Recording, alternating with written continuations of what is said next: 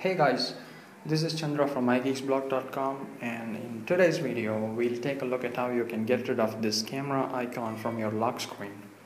Now I think most of the users are not quite gonna use this camera icon, and with Cydia and jailbreak you can remove this icon from your lock screen, and that's what we're gonna see today, right?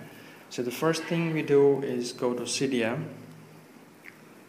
and then we have to search for a tweak called No Lockscreen Camera.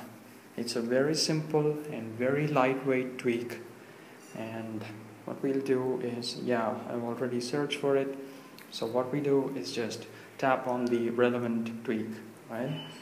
I'll let it load,